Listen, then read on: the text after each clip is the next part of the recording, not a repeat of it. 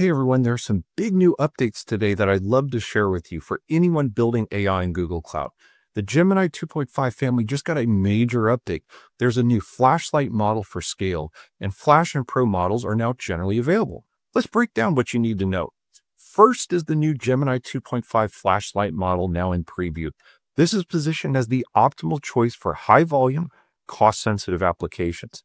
It's designed to be the fastest and most affordable model in our 2.5 lineup.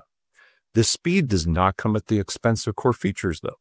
It maintains access to advanced capabilities like thinking for step-by-step reasoning and tool use for executing functions for agents.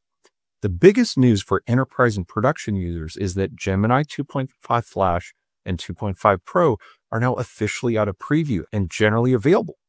2.5 Flash is the balanced option for fast everyday performance. The pricing model has been simplified with one tier for thinking and non-thinking tasks.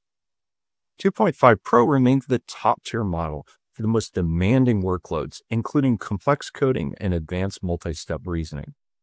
The bottom line is this: you now have a full spectrum of choices on Vertex AI, from models optimized for efficiency at scale to those designed for maximum performance.